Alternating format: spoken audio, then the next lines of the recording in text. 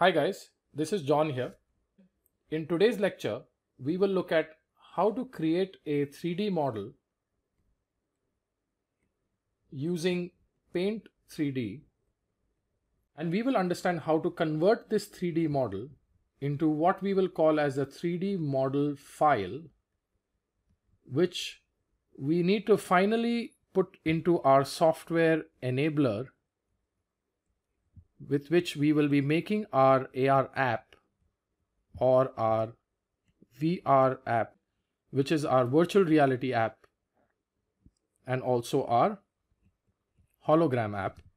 Now, starting with Paint 3D, we need to create a 3D model file which is called as an Fbx file. Now this Fbx file, before it is fed into enabler, we need to size the 3D model or scale the 3D model using another 3D modeling software called as Blender. Now the reason behind this step is that the 3D model that is being generated by Paint 3D, the size is really small when we convert it into an AR app. So that is why we need Blender to help us with the sizing. So what we'll be doing is, we'll be creating a 3D model using Paint 3D. We'll be exporting or converting it into an Fbx file. We'll be sizing that using Blender, and we'll be exporting this to another Fbx file, and finally we'll be integrating this with enabler. So in today's lecture, we'll be looking at these two steps, which is creating a 3D model in Paint 3D and converting it into an Fbx file, sizing it, and finally creating the last Fbx file, which can be used in enabler. Okay, I hope that is clear. So let's get started. So now we start off with our 3D shapes. I'm going to take a ready-made 3D shape here, which is a dog. I will go ahead and create the dog here. So I clicked on, just to revisit that step again, I clicked on dog. I left click here and I drag my mouse so that it creates a dog.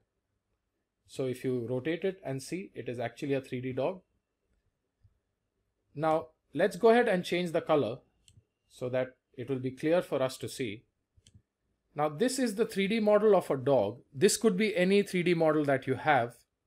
Now that you have your 3D model, now let us look at the step where we convert this into an Fbx file. So we have our 3D model, and now we are looking to convert this into an Fbx file. I click on menu and we go ahead and say save as. Then we save it as a 3D model. It gives you an option of which file you want to save it as. So we will save it as a .fbx. The reason why we need to save it as a .fbx, it's because our Blender software needs an Fbx file to scale the 3D model or to size the 3D model. So let's save this as dog_trial1. Now this is on my desktop, so our name is dog_trial. Let's go ahead and say save. Now once my 3D model is saved, our next step, if you remember, is to take this 3D model into Blender, and we need to size it. So let's go ahead and start Blender. Now in the previous lecture, I've shown you how to download and install Blender. So you would have Blender installed on your computer. Let's go ahead and double click on Blender. And as I said in the installation video, do not get scared at looking at the interface of Blender. We are going to go step by step. In today's lecture, all we have to do is size the 3D model. That's all we are going to do. So do not get scared. Here, I've got some 3D cubes already in Blender, so I have to go ahead and delete them. So let's go ahead and select this. You hold the mouse and you drag it over these two objects. You right click on them and you say delete. You could also use the delete button on your keyboard. Now that we've cleared this scene, we need to import the 3D model of the dog that we created using Paint 3D. So I will click on File, I will click on Import, and I will click on Fbx. Now the reason why I clicked on Fbx is because the file that we saved from Paint 3D was a .fbx file. It was saved on the desktop, so let's go ahead and click on desktop. Now if you remember the name of the file, it was dog_trial.fbx. Let's click on that and let's click on import fbx here. Now your 3D model is actually here, but if you remember, I told you the size of the 3D model created by Paint 3D is really small. So now let's see how small it is. I will have to zoom in, keep zooming in. You can use the scroll of your mouse to keep zooming in, and finally you can see the 3D model of your dog. You can see how small it is. So let's go ahead and click on this 3D model. Now this 3D model we have to size. The size of this 3D model. How do we do that? So let's go and put our mouse here. Now how do we size this? We bring our mouse here to the right part of the screen, and there is a menu that can be dragged out. It's called the transform menu, and here you have a factor called as scale. Do not worry about the other parameters. Let's just focus on the scale. Let's go ahead and change these values to 10, y-axis as 10 and z-axis as 10. So once we are done with that, now if you see, it looks like a big 3D model. So we got to zoom out. Now that you've increased the size of this 3D model, you must be noticing that the 3D model of the dog had blue color. Now in Blender, this blue color is not showing up. Do not worry. The blue color is already embedded into the 3D model. It's inside here. So do not worry about that. When we create the application using enabler, the blue color shall show up. So what have we essentially done?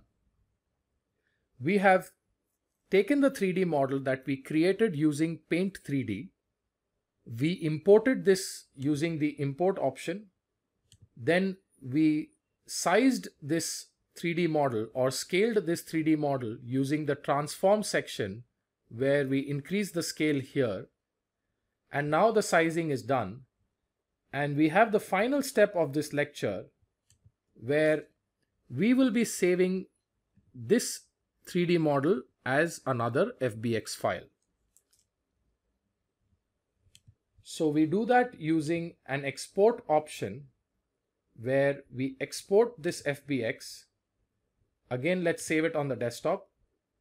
And I'm going to name this as dog_trial_scaled. And I will say export Fbx. And now you see on my desktop, I have a scaled version Fbx file, which is here. So to quickly revise what we've learned, we took a 3D model in Paint 3D. This was in Paint 3D. I exported an Fbx file. Then I imported this Fbx file into my Blender software. Now in Blender software, I scaled this 3D model. I changed the size. So did I increase the size or decrease the size? I increased the size. And finally, I exported this 3D model as an Fbx file, which is now ready for my enabler software. So in the next lecture, we will see how to take this 3D model and create different apps. So in one lecture, we will look at how to make an AR app using this Fbx file. In another lecture, we will look at how to create a VR app. And in another lecture, we will look at how to create a hologram app using the same dog 3D model which we sized in this lecture. I hope this lecture was clear. I'll see you guys in the next lecture. Thank you.